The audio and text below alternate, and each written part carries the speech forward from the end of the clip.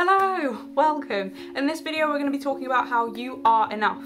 I was reminded of this phrase because I was going through some of my old journals and I had a friend in rehab whose mantra that she decided to adopt as her thing that she was just gonna say to herself as she grappled with all of the stuff we were going through in rehab and recovery. Her mantra was, I am enough. I have been thinking about this idea of being good enough or being, insert the adjective that you're most stressed about, whether it's am I pretty enough or am I intelligent enough, ambitious enough, good enough, productive enough. I've been thinking about this idea a lot and kind of related to in my last video, which was give yourself permission to rest. I did touch on the idea of productivity and how you are inherently valuable.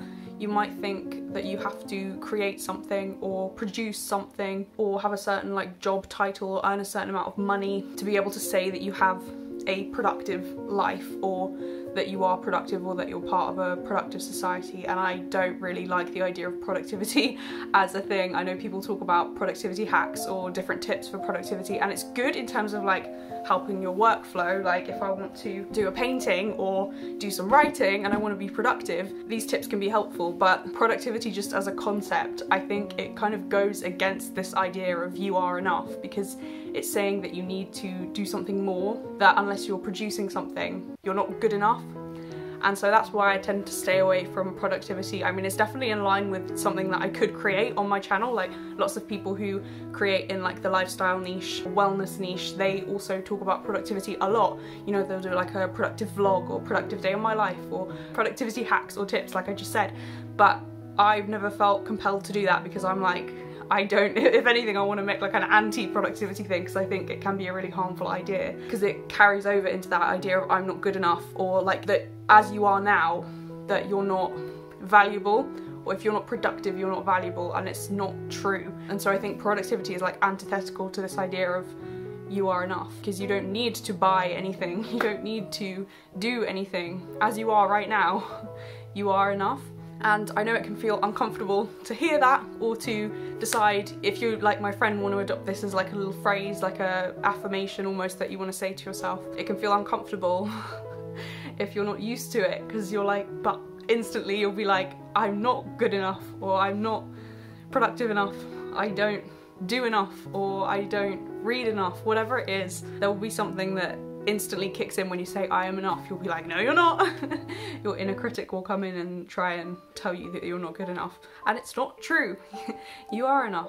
I guess it just takes some practice and some detachment, which I have talked about a bit on my channel, because we all have this idea, or certainly if I say what I think about and then maybe you can relate, but I have this idea of me, the idealized version of me, this perfect version of me that I try and move closer to every day.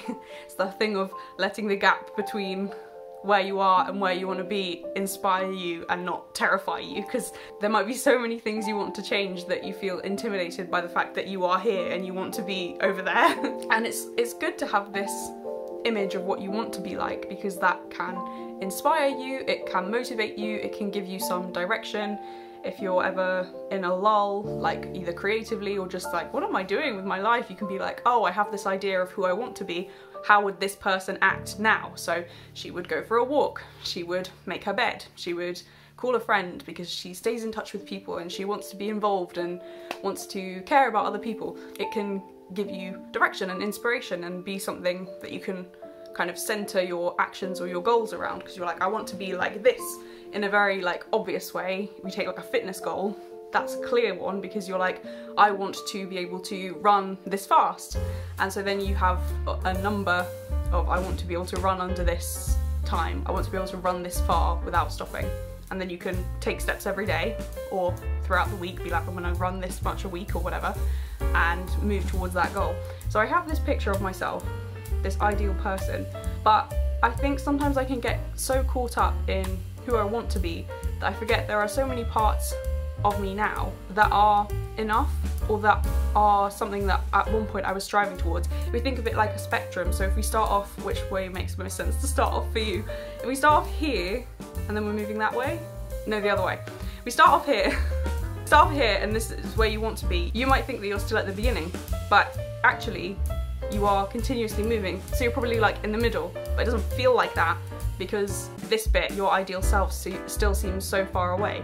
But there are probably so many parts of you already that are better than, see, I don't want to use that kind of language. I think about how I have however many days sober. That is definitely my ideal self, is that. So that action every day, I am already there, like I'm already enough. While it's a goal that I'm gonna, every day that's a goal, I'm gonna stay sober, it's also sort of, not that it's already done, it's this weird thing of like having to hold two things, like two truths at the same time. I accept myself, I am enough, while also being like, I want to be different, or I want to improve this thing or change something. But while you may have that vision of who you want to be, that doesn't mean that there's anything wrong with you now.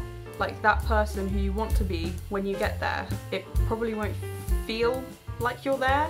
Like by the time you reach that point and all of the things you're wishing for now happen, there will then be a whole other list of things behind that that you never even contemplated when you were at the beginning, if this is making any sense at all. So it's kind of like you're always moving, but you also always need to be grateful for where you are now and be like, oh, I'm enough now. I can change this thing, I want to improve this, I want to get better at running, develop this skill, read this many books. But despite all of these things floating around, all these things I want to achieve, I'm still enough right now.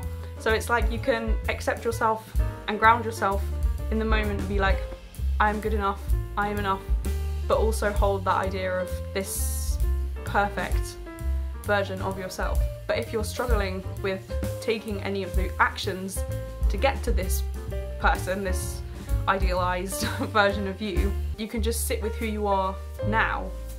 And you are enough as you are now. You are enough even if you don't take any steps towards that perfect picture of you. You are enough even if you decide that's something fun to imagine. Oh, imagine if I dyed my hair a different colour, or if I bought a whole new wardrobe, or if I lived somewhere else.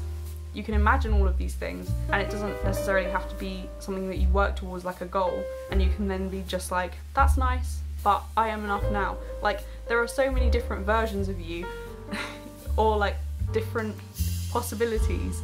If you think even of just like the day you've had today, I can think of so many things that would have made this day a different day. Whether it's I decided to do some yoga, I didn't do that this morning, but that would have probably set me up for a different day. There are all of these possibilities, all of these things just in one day that could have been different. And like your life is like that in terms of all of the possibilities and all of the things, the decisions that you have to make or that you can make to make things different.